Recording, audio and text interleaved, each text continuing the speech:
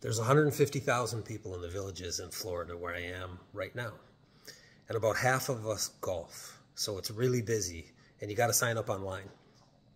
And I was really frustrated my first month or two down here because I wanted to make friends, and I would go out and play, and it was 3 different people in my foursome every time. And I wasn't making friends. I wasn't making lasting connections and friendships.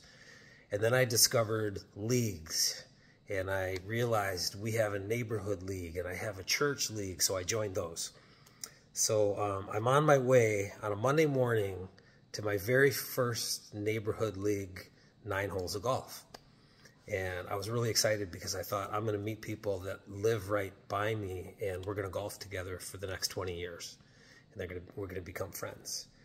And I'm driving there. It's about 12 minutes to the course. And I often use that time when I'm in my car, in my golf car. And I was using it to go over our love is greater than hate values, because I wanted to arrive with my potential new neighbor friends in the right mental state, right? So I'm going over our values. I wanted to get myself centered and anchored. And the last one is forgiveness. And we define forgiveness as we choose to live with open hearts, releasing the past and believing the best in ourselves and other people.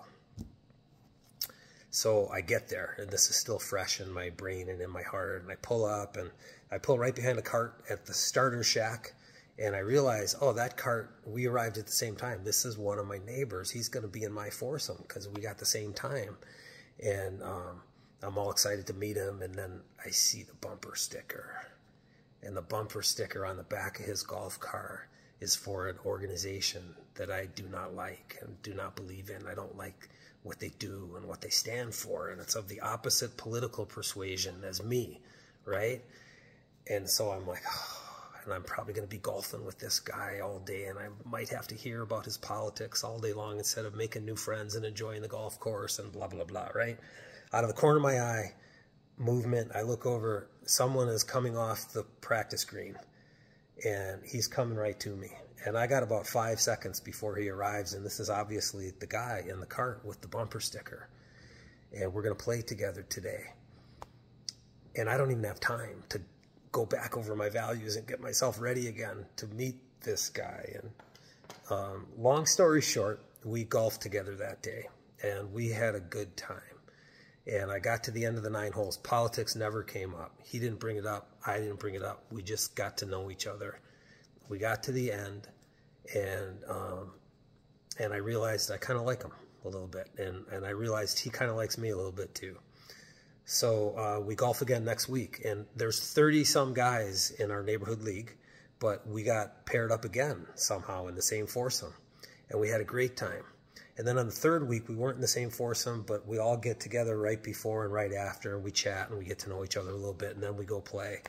And at the end of the 3rd week, he comes up to me. Now, there's like 30 guys in our league, and I'm brand new, but he comes up to me and he says, hey, I got this coupon for a golf course, half price, outside the villages. You want to go with me sometime? We'll go golfing.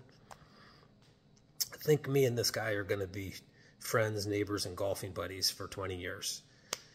And I don't believe that would have or could have happened if I hadn't gone over my values and they were fresh. If not right in my brain still, they were in my heart and in my beingness. When I landed there and I saw that bumper sticker and had my initial reaction to it, right? I think what would have been in me was like positionality about that bumper sticker. And we might have ended up enemies instead of friends. I wonder who you might make a friend with that would have been an enemy if it wasn't for practicing forgiveness. I wonder who, you know, if it wasn't for working at releasing the past, believing the best in people, and living with an open heart, if it wasn't for practicing that regularly and presencing that when we go out to meet people in life, I wonder who might be your enemy instead of your friend. Now, I wonder what enemies you do have, whether you call them enemies or not, people you're opposed to or who are opposed to you, or you have a conflict with, or you have some beef or disagreement with, or some unresolved thing that's hurt your friendship. I wonder who that is, that releasing the past, that believing the best in myself and others, and yourself and others, and choosing to live intentionally with an open heart. I wonder who that is that could become your friend, or a better friend instead. Forgiveness.